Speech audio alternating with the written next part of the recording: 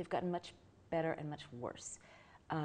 Much better in the sense that when I first sort of came out with the message of the book, it was still considered very socially unacceptable in most places for women to question or challenge or reject the idea that these norms coming from TV and film and advertisements were the only standard or the right standard.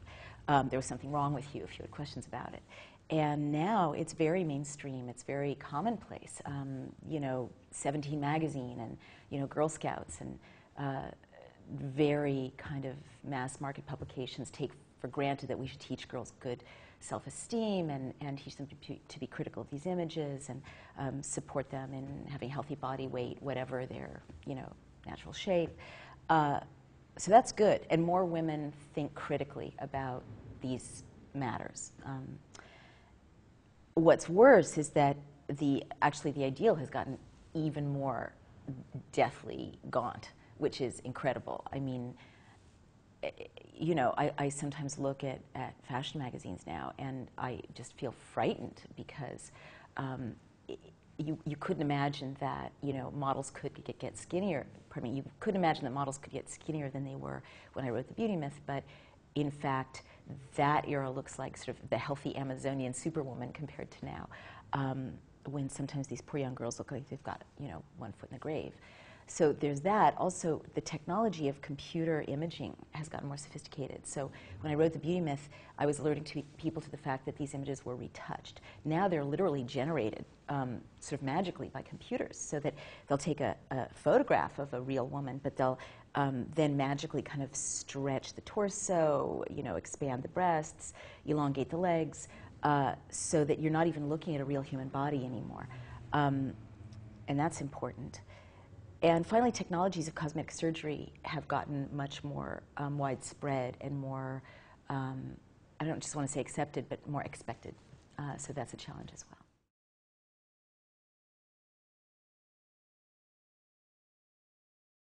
Mrs. Clinton really foregrounded gender in a way that I think wasn't so helpful for her or for the issue.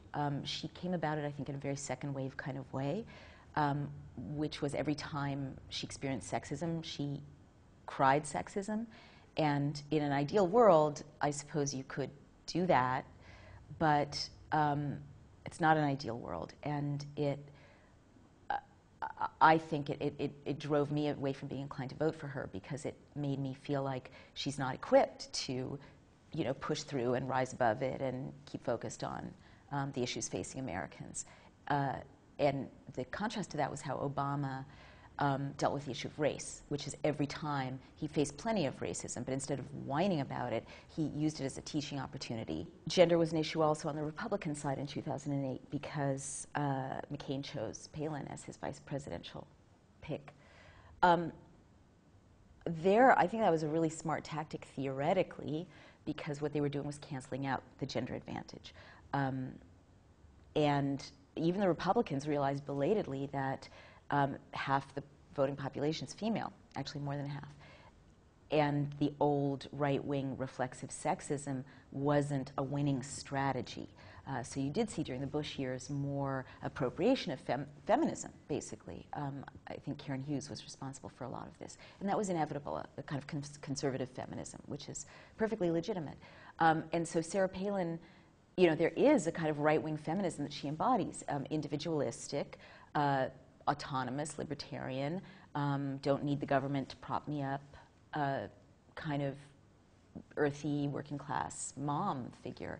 There are plenty of women in America who really identify with that. And to be fair to what was sensible about that pick, had she not been a lunatic, right? All the women you see on the other side, and most of the women you see in public life in the US as well as in most countries in the developing world, are elite trained, you know, either elite born or elite trained. And so there is a void for a working class woman to rise to the top and speak on behalf of working class or lower middle class women. So that was a smart move. Sadly, I mean, to choose someone in that direction, sadly, they hadn't vetted her.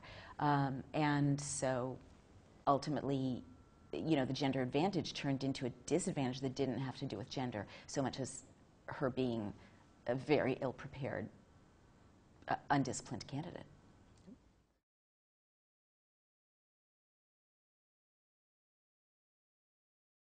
When I was an undergraduate at Yale, I was sexually, I'm going to say, moved in on by a very well-known professor, Professor Harold Bloom, in a context where he was supervising me in an independent study. And the reason I use that word rather than sexually harassed is that that law didn't even exist in 1983. And there were no statutes against it in the university. So it happened. I mean, it was very widespread.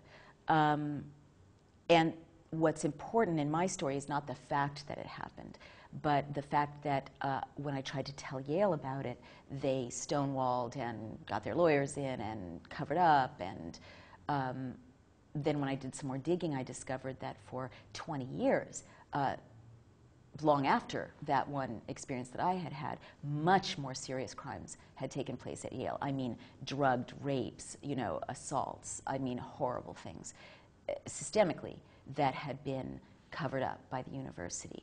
And even worst of all, if your issue is hypocrisy, the university had a fake grievance procedure. It represented itself as being where you would go if you were raped or assaulted or harassed sexually. But in fact, it was serving the administration, and its job was to stonewall or marginalize or silence the victim. Horrible. So, so I exposed that because all of my efforts to get Yale to fix their grievance procedure internally were to no avail, and I felt that I was honor-bound to protect other young women and young men coming up by going public with what I knew. If I were just whining and being self-pitying and not doing anything about it, that would be playing a victim card. If it were a self-interested whine or, you know, complaint, that also theoretically is what victims do. They use their harmed status for their own advantage, but that wasn't my intention. I was behaving very powerfully, using the resources at my disposal and my work as a journalist and my access to national media to thoroughly document a pattern of abuse.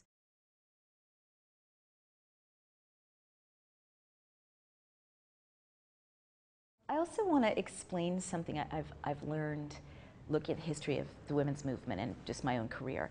And I have a gut feeling about this now, generally. Sometimes there's real criticism and you have to really listen to it and think about it, but sometimes it's tactical, right? And really that thing of, oh, let's call her something. Okay, we'll call her, you know, she's playing a victim card. It's not real criticism. It's just tactical. It's just like, what are we going to use to stop this? Because guess what? I'm lucid, I'm articulate, I'm credible, I'm whatever I was, 45 years old.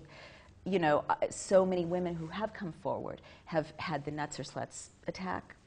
Either they can be represented as insane or represented as, you know, so sexually promiscuous that one more encroachment didn't matter. And I think, in retrospect, you know, that I was one of the first white, highly educated, upper middle class by now, didn't start out that way, but, you know, positioned in a place of privilege, accomplished career woman to come forward with an equally or probably more prominent man and say this happened to me. I mean, obviously there had been Anita Hill, but she got just about destroyed. And she was easily marginalized because she was African American. You know, there have been other women coming forward in the corporate world, but I think that in my worlds, you know, media and journalism, the academy, this did pose some kind of threat and of change or precedent setting. And I think it kind of did set a precedent, not to, you know, lay claim for myself, but to credit the people who came forward afterwards. I've noticed that many more women are coming forward, and men too, in sexual harassment and sexual abuse situations in an academic context, or with, you know, supervisors or with teachers. So where am I going with that? So I don't think you can assume that criticism like that is actually thought out.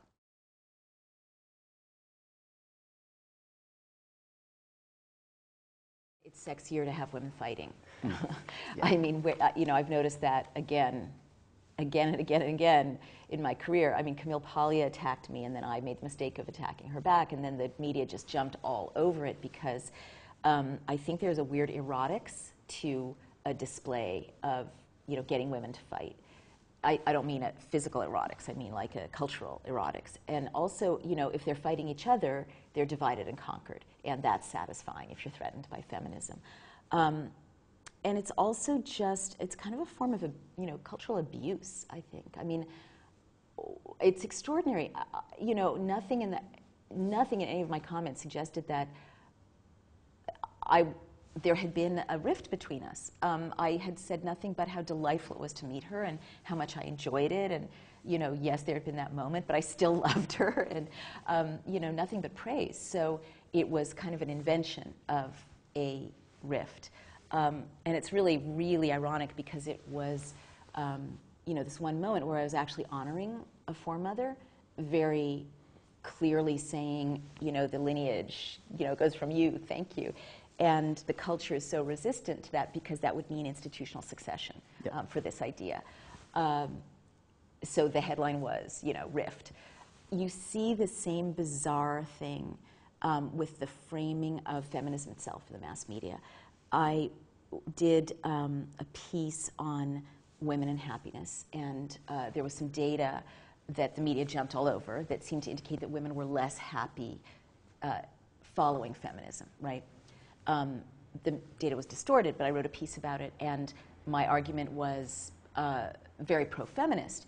And when I went to talk about my pro-feminist conclusions on the Today Show in the US, the tagline, or chyron, or whatever it's called, was, is freedom crippling women? You know? And so you can sit there saying one positive thing after another. And just here in Australia, I can't even believe it. You know, your Today Show, bless their hearts.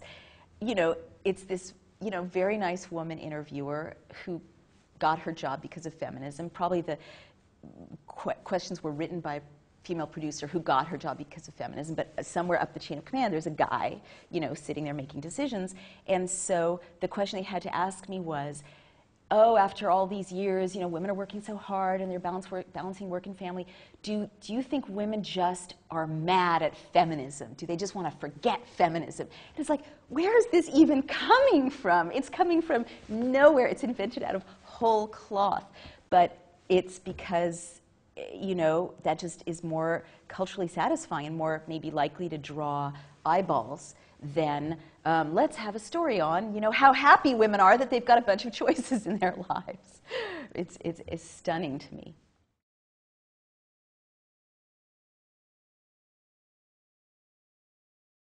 Boy, I guess I'm getting older because I notice in this interview I keep kind of laying claim to certain, you know, things I did, as if for the record. But, well, one of the things I did, and many people did it at the same time, was at the end of the beauty myth, I made up an assertion that there was a third wave of feminism. Now, I didn't lie. I knew many, many women were ready to be part of a third wave, but there was no such thing at that time, and I'd never heard the phrase, to my knowledge. And so I said it was out there, and I did that tactically as a branding strategy because, of course, with movements that are fermenting and bubbling up, if you name them, the media circles around the name, and then it creates a reality. And then the third wave burst out all over. Other women, like Rebecca Walker, also used the same phrase at about the same time. But so it's better than having no third wave. Best of all, though, is to institutionalize feminism so that it doesn't come in waves, because if it comes in waves, then you have this thing that happens historically again and again and again, where the intermediate generation forgets, and then they have to reinvent the whole damn thing from the start.